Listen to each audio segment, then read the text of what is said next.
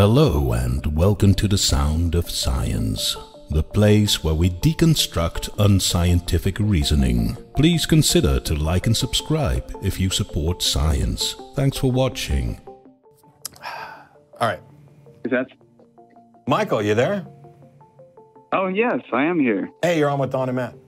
Hello and thanks for watching. Today we're going to break down another episode of the Atheist Experience. And this time we have caller Michael, who wishes to explain why he thinks that the world was created by a god, because according to Michael, the world around us and the universe as a whole show signs of what he and many theists call intelligent design. But intelligent design is more than an idea that just seems to be very silly. As most of you probably know, intelligent design is even a form of fake science. And some Christians even push American politics into including intelligent design into the American education system. And that seems totally nonsensical, because the main premises of the intelligent design idea are that the universe has order and complexity, and therefore, so some Christians say, the universe must be designed. But these premises are so empty and lack any basic support in the form of evidence or even formal logic that one would think we perhaps should just dismiss them and move on to something relevant. But of course, we ourselves do uphold the principles of scientific thinking. So let's be patient. I'll try it, I promise. And let's listen to Michael, who explains his ideas about intelligent design. So I want to ask you, do you believe that there is intelligent life out there or on this planet? Is there any intelligent life? Is there any intelligent? Yes, I am intelligent life. So Okay, so you believe humans are intelligent life. Yep. Why do you believe that? We're life and we have intelligence. So what Michael seems to be trying here is to achieve some kind of definition of intelligence. That in itself is okay. I'm not going to raise any yellow or red flags here. But there is one small detail I noticed, and that is that Michael, for a couple of times, is not directly addressing the answers that Matt and Don give him. To make observations, process those observations, and reflect on those. I see. That probably counts as some version of intelligence. It's just not the same as ours. Okay. And so one more little preliminary thing. He does kind of, yeah, and then he moves on to the next topic, as if the answer that Matt and Don gave him doesn't serve any purpose for him. And that is a typical sign of script reading. So he can check the box and move on to the next box. But I promise to be patient. So let's listen to what else Michael's got to say. The things that humans build and design, you know, just pick anything, a house, a car, whatever, computers, like you were saying, is that indicative of an intelligence? We only see elements of design because we've demonstrated that these things are in fact designed. Up to now, Michael has got nothing new to offer. He is still at the beginning of his script, and so far we've recognized the steps that he is making. First, establish that intelligence exists. Nothing wrong with that. Then establish that design exists. Again, fine with that. But then comes the tricky part, and that is where Michael is now. Because if he wants to make a case for intelligent design, he now needs to establish how we can recognize design. And the usual way creationists do that is by claiming that order and complexity are exclusive attributes of design. In other words, we can recognize design by complexity and order. And then the next step, of course, is that if we see something that has order and complexity, it must be designed. And that, of course, is complete nonsense. Order and complexity are not exclusive attributes of design. So looking at nature, we can see that there is a level of complexity that complexity humans isn't design. Cannot design.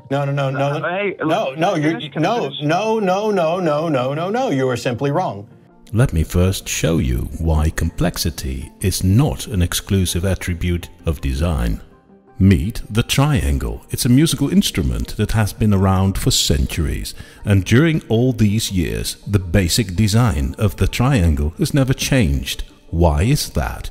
Because the design is so simple that it hardly needs improvement. We can make it more complicated, but then it wouldn't work. Now I will show you that there are very complex physical constellations that are definitely not designed. I can take an enormous sheet of glass and break it with a hammer into 1,000,000 pieces. When those pieces are lying on the ground right in front of you, will you be able to memorize their pattern and then reproduce it in a drawing? Can you pick up those 1,000,000 pieces of glass and then put them back in the exact same order? No, you can't, because the pattern is too complicated for the human brain to reproduce. But that doesn't mean that that complicated pattern of 1,000,000 pieces of glass is designed. It's highly complicated, yet totally random. So design does not need to be complicated, and complicated things don't need to be designed. Now let us look at things that have order. For example, if I throw a rock in a lake, it will cause a sequence of perfect circles that will move in the same direction at the same speed. That is order, but it's not designed. Now look at a bed of rocks at the bottom of a river that all have about the same size and shape, and they're all kind of facing the same direction, because these rocks have been lying there for thousands of years. Billions of sand particles have collided with these rocks, giving them similar shapes and sizes, and the water forces those rocks in about the same direction. We see order and complexity, but it was not designed. How about a tropical storm seen from space? The storm circles around a central focal point that is about in the middle, and all the parts of the storm move in the same direction. We see order and complexity, but that storm was not designed. All these examples show that order and complexity are not exclusive attributes of design. So if we see something that has order and complexity, we cannot conclude that it is designed. So suggesting that things like trees or human organs have a very high level of complexity and therefore they must be designed, that is going to get you nowhere. It's nonsense. To the contrary, the whole point of design is creating functionality and aesthetics with as little complexity as needed, because complexity can compromise the design and make it useless. So first of all, complexity is not a hallmark of design. Simplicity is. The better the design, the simpler it is. Oh, really? But, yes. Really, you think so? I not only... Well, are you laughing? Are you laughing? It's either way. Are you laughing? So, the discussion is already going south in an early stage now. As I explained and showed, complexity is not an attribute of design. And Matt rightly points out that simplicity is a hallmark of design. Good designers usually try to create as much functionality in the simplest way possible.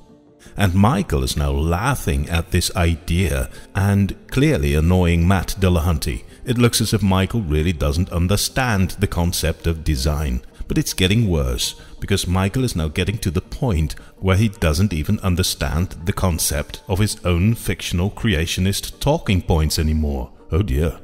It's simple or complex. It doesn't mean that it is or it isn't. Correct. Thank you. You just made my point for me. Complexity is not indicative of design. You cannot look at you cannot look at something. I know I didn't say you made your point. I said you made my point. Oh, I see. You cannot look at something and say, "Hey, this is really complex. It must have been designed." That's a fallacy. Okay, yeah, fair enough. That wasn't necessarily my point. I bet you $1 it was. Michael is onto an epic fail here. Complexity and order are the cornerstones of the intelligent design concept, and Michael, who basically called in to propagate intelligent design, is dropping one of those cornerstones in a matter of minutes. He now even says that the complexity argument wasn't really his point in the first place. Sure, let's see if he will stick to that. Well, no, what I was saying is that when you look at something in nature, what I was going to say is that it's more complex than anything humans can design. First of all, yes. I don't necessarily know that that's true, because there's a difference between what humans have. Can I finish the sentence? 100,000. Jesus, if you'd let me finish the sentence, you would have already had your answer and not look like a jackass. Oh, okay. There's a difference between what humans can, a level of complexity that humans can achieve, versus what humans have achieved. There's no demonstration, for example, that it is impossible for human beings to design life from scratch. The fact that we haven't done it doesn't mean that that is not possible. Matt is totally right about that. The fact that humans haven't designed a particular thing doesn't mean that they can't do it. The evidence for that lies in history. 500 years ago, man had not designed a combustion engine yet, but that doesn't mean that man cannot design a combustion engine as we know now. Claiming that something is too complicated for man to design is a claim that requires evidence, and of course Michael doesn't provide any. He just says, wow, a tree is so complicated, man could not have designed such a thing. How do you know? And even if it were to be true, you still haven't provided evidence that it was designed in the first place. And even if you had that evidence, you still wouldn't have proved that a god did it. And on top of that, it's dishonest for Michael to return to this complexity argument, because he already admitted that complexity does not show design. Okay, so that is true, and I do want to avoid that type of yes or no type of questioning and answering. No, Michael, it is not a type of yes or no questioning. What happened is that you made an argument, and Matt showed it is flawed. I can imagine that you want to avoid that, but then don't make silly arguments. Take a car, for example. Open up the hood of a car. It's got an engine.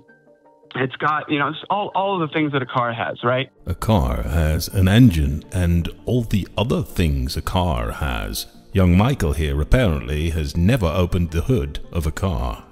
So you can look inside a cell and you can see that there are also things like motors which spin at hundreds of thousands of RPMs. Doesn't matter. The issue is here that you're making an argument. It does matter. No, it doesn't. No, shut up. You're making an argument by analogy. You're saying we can recognize engines, and here's something in the cell that looks like an engine. An engine is designed, therefore this thing we look at in the cell that looks like an engine is more likely to have been designed. That is a flawed argument. Wow, the ignorance is really strong in this one. The argument by analogy is so infamous for being flawed. Why would anyone still use it? So, for example, I see an aqueduct and it carries a huge flow of water, and that aqueduct is designed. And now I see a river and that carries a big load of water as well. Does that mean that the river is designed? No, of course not. Now I see a tennis ball, and that tennis ball is perfectly round, and it's designed. And then I see a rock, and that rock is perfectly round as well. Does that mean the rock is designed? No, of course not. The argument by analogy is completely flawed. How can Michael not understand this? You've got a tree. It makes an apple. The apple falls. It's sweet. Animals like to eat it. It's palatable to them. They eat it. Their system takes all the nutrients from that thing that's sweet and they wanted to eat it, and it breaks all of it down except the seed.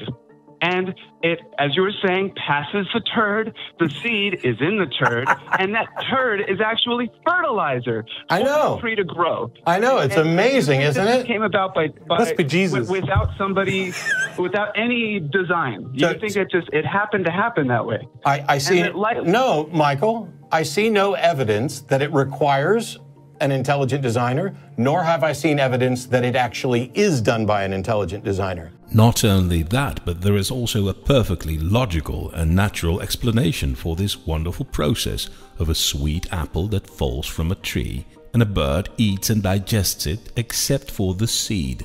Listen to this, Michael. Guess what happened to all the other apple trees with seeds that were destroyed in the digestion system of the bird's stomach? Guess what? Those kind of apple trees, they don't exist anymore because they couldn't reproduce efficiently. Michael, you just made a case for Darwinian natural selection. Well done. seeing things in nature and seeing how it's better designed than anything humans have ever designed. We have more evidence for evolution than we have for almost anything. I'm not saying no, it's not better designed. If I could design a better human being in a heartbeat by not making it possible for me to choke by having me breathe and drink out of the same orifice. Okay. Well, go ahead and do that then. I just did. I didn't say I could make one from scratch. I didn't say I can construct human evolution. But if I were in this position of designer and you're talking about how much better it is than something humans could have designed, I can come up with a design that's better.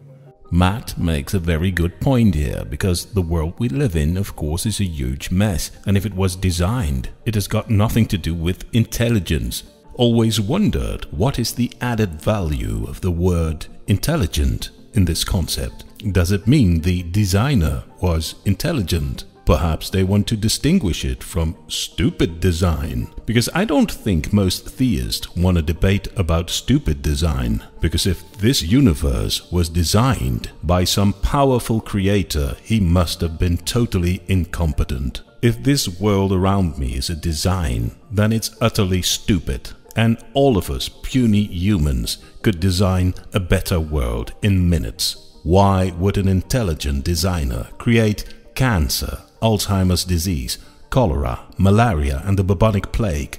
Millions of people and even small children die of these horrible diseases every year. How about not designing violent character traits like aggression, hate and revenge, by simply not making the effort of creating all these horrible character traits? This so-called intelligent designer could have made a far better world. A world without famine, a world without war, a world without torture and murder.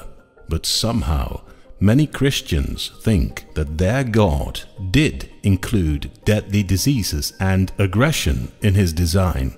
So why would they call this intelligent? Or perhaps all of this misery was intentional. In that case, we're dealing with a very cruel designer who wants us to suffer. It's either that or incompetence. On a lighter note, now comes a section of the conversation that you really shouldn't miss because it's hilarious. Matt says he could make a better design for the human body, and his example is that he would not combine the sexual organs with the waste organs. Makes sense, doesn't it? But Michael, he doesn't get it. I could make it so that the fun factory and the waste disposal are not the same thing. That's like our little bitty scale of let's make a place, where you can go have fun in a place that processes sewage. Like, no, nature has. Did you really miss the point that I was talking about genitals and the fact that that's the fun factory I'm talking about, where waste also comes out? I totally missed that. Yeah. Welcome back to biology. Yeah, totally funny. And slowly but surely, we're ending up at the section of the conversation where it takes Michael longer and longer to twist his answer into a direction in which he doesn't have to admit that if the universe were designed, it was a very poor design, and we puny humans can do a much better job than their Christian God who supposedly designed the universe. And this is a position where creationists really don't want to end up, because it totally destroys their intelligent design concept. And that is exactly what is happening to Michael here. Is it possible for this intelligent designer that you believe exists to design a place that is better than this universe? Is it possible? Of course. Okay, that's the point. Okay, so I don't understand what you proved. Then let me help you out. Matt just showed that your concept of intelligent design is complete bogus, and you agreed without understanding it. That is what Matt proved. Okay, this universe you think is better than anything humans could design. And yet you and I can both agree on a design that would be better, right? Well, now you're challenging. Is that a yes or a no? Levels of infinity. There's an infinity, but there's a bigger infinity. Like, I don't have patience in infinity. So can we agree that you and I could design a place that is better than this universe?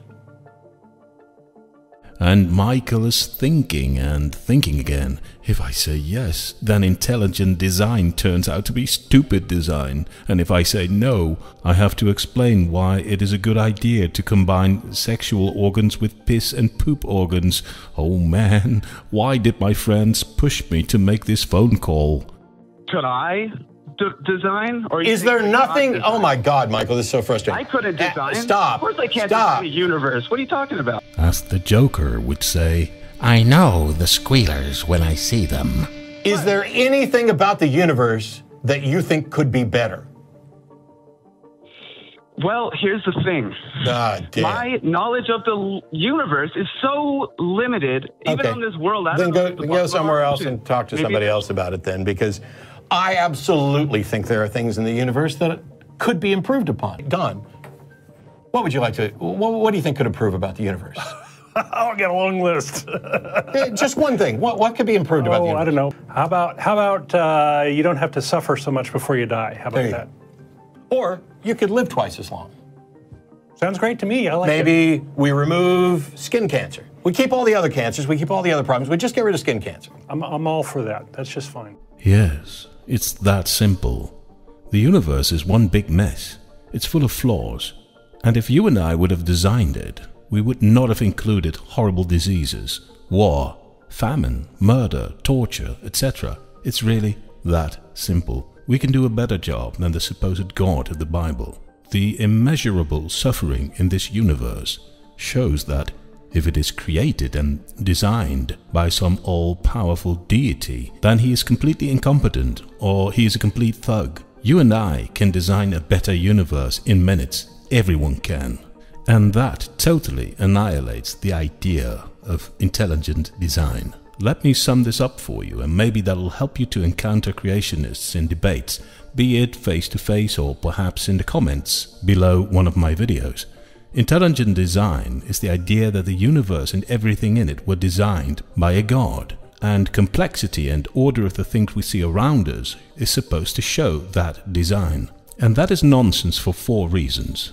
First, complexity and order are not specific attributes of design. Complexity and order exist in a natural way without the need of design. There are many examples of that. For example, a bed of perfectly round rocks with about the same size at the bottom of a river. It shows order and complexity, but it's not designed. How about the range of circles that appear when I throw a rock in the water? That is order and complexity without design. Another example is a tropical storm seen from space. The circular shape and movement of the storm display order and complexity, but the storm is not designed. Second, the universe is a big mess with many flaws. Humans could design a better place. Third, there is no evidence for the existence of a universe-creating designer in the first place. And fourth, there is no evidence for the existence of the universe being a design. Case closed. Until creationists solve these matters, we don't have to see intelligent design as an idea worthy of any contemplating. We could spend our time on more important things, like actually improving this world and correcting the supposed God's mistakes, if you will. So, that was it for today. I know some of you are sitting behind your desk listening to me. Some of you are commuting to your work, and some of you are perhaps watching a few of your favorite YouTubers before you go to sleep. Wherever you are, whoever you are, I wish you all the best. Take care, and I'll see you at the next video.